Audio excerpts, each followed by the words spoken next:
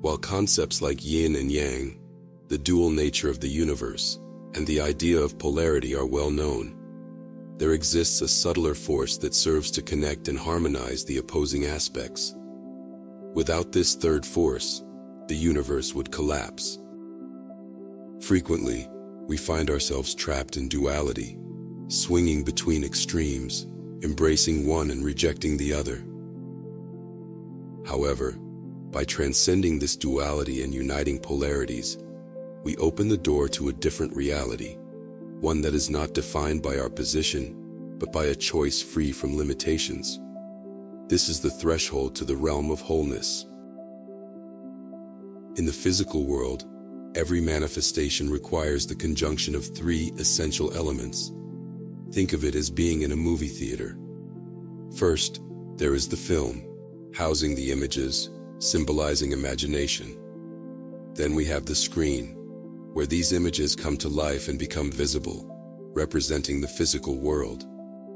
To make all this possible, the projector comes into play, embodying the forces of desire, impulse, purpose, and action. It is the conjunction of this triad that shapes everything. The universe is a system we can describe as ternary, as it requires a minimum of 3 parts for its conception. It's impossible to form a geometric figure with only 2 vertices and edges. The most basic geometric figure is the triangle, which requires a minimum of 3 elements. The space we occupy also consists of 3 dimensions, similar to how states of matter like liquid represent a convergence between solid and gaseous states. Atoms themselves are divided into 3 types of particles: the electron with a negative charge, the proton with a positive charge, and the neutron that balances the other 2. The spectrum of light and its primary colors is also based on 3 elements: red, blue, green. The symbolism of the number 3 is intimately related to the so-called law of the triangle, extensively studied in Rosicrucian and Hermetic schools. This universal law postulates that every effect has a cause that always involves 2 conditions: an active and positive nature, and a passive and negative one. When these 2 conditions come together, they generate an effect. In other words, it postulates the existence of 2 fundamental forces: one of impulse, the active principle, yang or Shiva, which directs energy, and one of resistance, the passive principle, yin or Shakti, which executes it. Their interaction produces a 3rd condition involving movement. This process is called trielectric, and that's why initiatory traditions have consistently regarded the number 3 as the foundational principle of the universe. In the equilateral triangle, the pyramid, we discover complete harmony, a geometric symbol embodying the harmonious convergence of opposites and the union of opposing coincidences. This 3-pointed triangle stands as a symbol of perfect creation. It means that all cosmic events, both physical and metaphysical, are subject to this law of the triangle that governs all manifestations. Therefore, no perfect manifestation can occur unless these 2 poles, which generate a 3rd when combined, are present. This 3rd condition contains the qualities of the first 2, but constitutes a distinct reality. This concept is well explained in the Kybalion, where 2 important postulates are presented. The principle of polarity, which states that everything is dual, everything has 2 poles, everything has its pair of opposites. The same principle applies to emotional and mental planes. Love and hate are often considered diametrically opposed, completely different and irreconcilable. By applying the principle of polarity, we discover that there is no absolute love or absolute hate.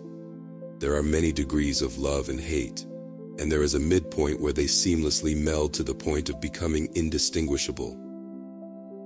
To create matter, both positive and negative elements are necessary. In the physical realm, upon closer examination, we realize that heat and cold are of the same nature, differing only in degrees. Similarly, terms like up and down are just poles of the same aspect, just as east and west, light and darkness, Orient and Occident, big and small, noise and silence. One exists because the other exists. They mutually give meaning to each other, and together form a reality that transcends their individual manifestations. The principle of gender, on the other hand, precisely emphasizes the existence of this third condition, stating that gender exists everywhere. Everything has its masculine and feminine principles. Gender manifests on all planes. The human being, as a microcosmic entity reflecting the macrocosm, possesses a dual nature, material and spiritual, making them a being of two worlds. However, in their manifestation and everyday experience, this duality becomes something more complex, revealing a trinity in their nature. In this trinity, a crucial third condition emerges, known as the anima, or soul.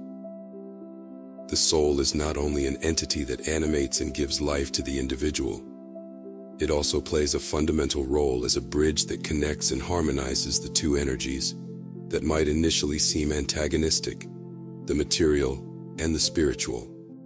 The soul acts as a link that enables the human being to integrate these two facets of their existence and find a balance between them. The harmony of these two realities and the virtuous union of these 2 points into a third represent completeness, balance, and the fulfillment of our potential. The concept of the Holy Trinity, as well as other triadic representations found in various Eastern and Western religions, is a direct consequence of this law of the triangle.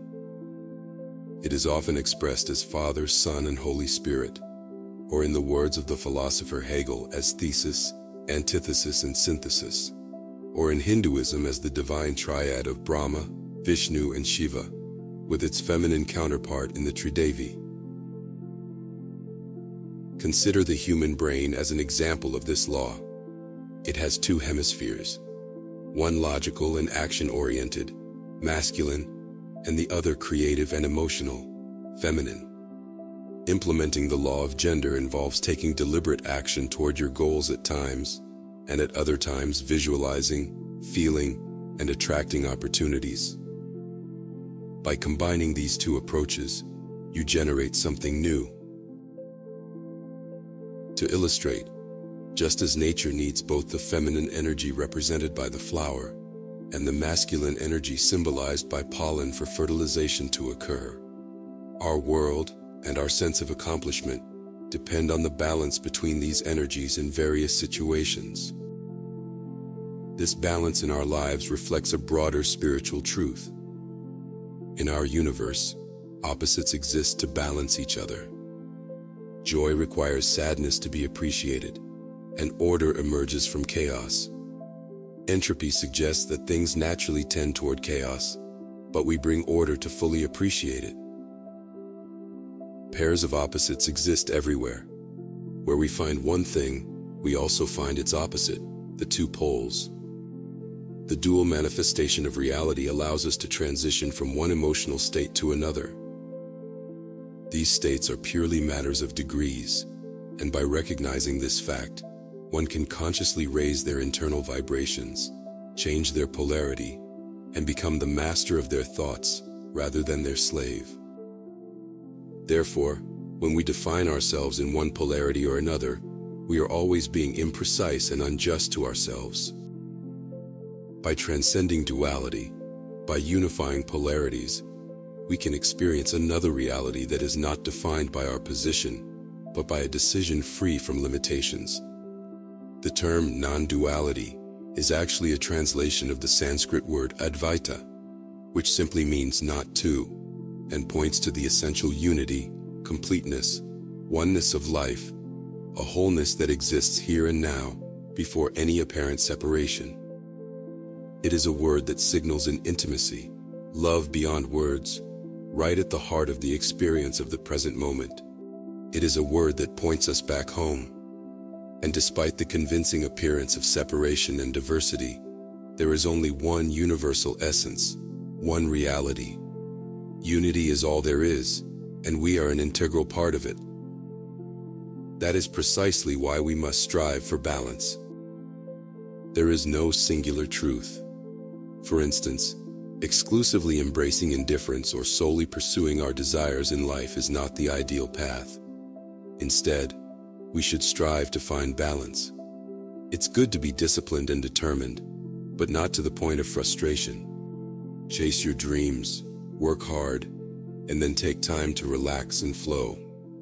When one of these aspects overwhelms the other, it leads to instability and imbalance in our lives. At that moment, our higher self sends us signals to correct our course and regain that essential balance. You realize there are beautiful and ugly things, those you prefer and those you don't, things that bring you joy and others that restrict or make you uncomfortable. The key is not allowing yourself to be overly consumed by these things and emotions, whether positive or negative. Instead, it's about discovering inner peace and tranquility, independent of external factors. The reality we perceive is neutral. It's our interpretation of this reality that categorizes it as positive or negative. When it comes to understanding the universe, our perspective is influenced by our self-definition as living beings and the position we occupy.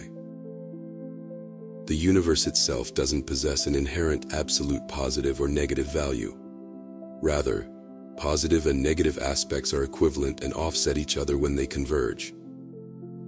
That's why we can characterize the universe as neutral and timeless. We are all beings navigating between polarities. Therefore, the less we categorize ourselves, the more flexibility and freedom we have to adapt to whatever comes our way. True wisdom lies in embracing the neutrality of the universe and skillfully navigating between the two worlds, the spiritual and the material. It's about enjoying moments of happiness while also accepting and embracing our shadows and the challenges life presents. The ideal is not to get anchored on either shore or cling to a single perspective, but rather to become the boat that sails from one shore to another, in perfect harmony with the current of existence, flowing with grace and balance. When you find peace within yourself, everything else appears differently. Of course, you can still seek places, things, and circumstances that resonate with you, but you won't be as easily swayed by fleeting emotions. This allows for more conscious decision-making and a more conscious way of life. And you are amazed. Your life becomes simpler and more straightforward, and you become happier and happier. It happens by itself. And one day the inner master pulls your mind inward to the source and you awaken. You become liberated. You become yourself. Then you are free.